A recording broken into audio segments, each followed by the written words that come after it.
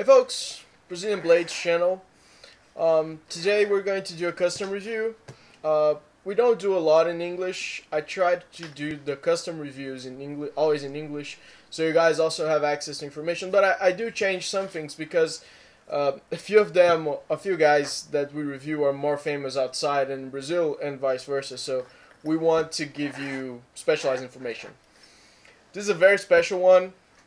You guys might recognize this symbol, GTC knives. GTC Gus is a good friend. He's a guy who really got me into custom tactical knives, and I learned a lot of him. I still do, and I had the chance to visit him, and the guy's awesome. Like, not only as maker, but as a person. So this is the blade. It's a 3-finger folder. It's a bit of an older model. It doesn't have the famous flipper tab mechanism. It doesn't have Damascus. It doesn't have Damascus. But I think in its simplicity, it shows really what workmanship and genius looks like. Check out that sound. I have no idea how, but it rings, kind of like a bell or a ninja sword from a movie. Now, the blade, it is full titanium, and the blade is CPM 154.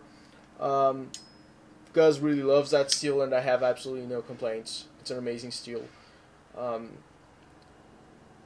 Thing is, this model is just perfect for EDC.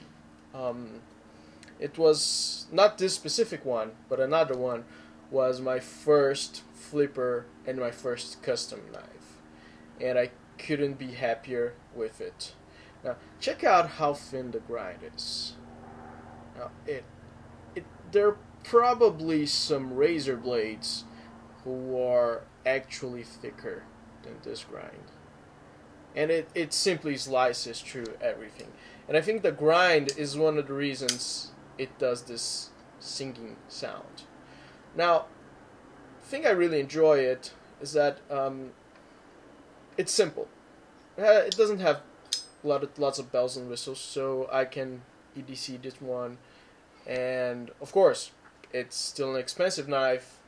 It's not a throwaway knife in any sense. It's still a full custom, perfectly well-made knife.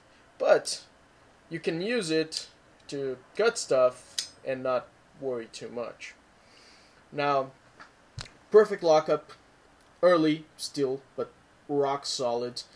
It rides on Gus bearing systems. He was the first guy to use cage bearings, and if you go to Gent and if you ask Emerson, he will tell you he was the first guy to do cage bearings, and that's fair. He's a man. And you know, I might sound too enthusiastic, but it really is easy to be enthusiastic about this knife. Now, the point being, why I like the simple stuff is that I think anybody can use Damascus and it will look fancy. Now, there are people who really bring it top notch, but it will look fancy, even if you don't have a lot of expertise.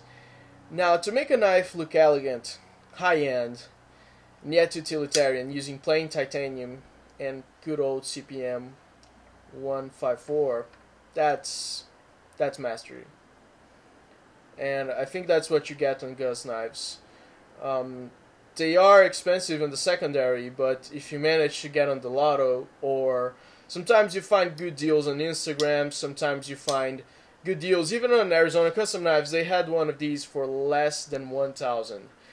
That was a steal.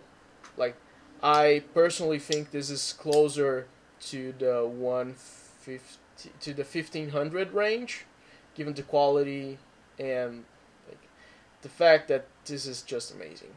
Now, no fancy grinds, even though they're cool, but this one is just a plain laser blade. Like, it cuts everything. Now, check it out.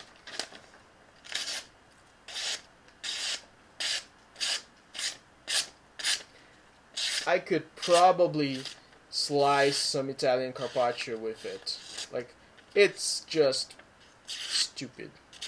I've used it a few times. I've never sharpened it, and it's just terrific.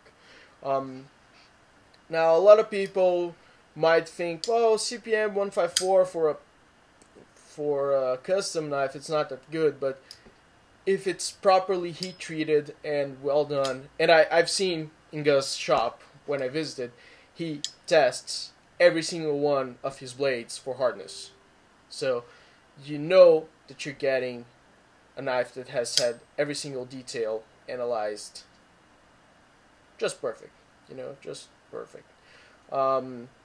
I sometimes I like backspacers, but I think in this one it just looks so clean with just the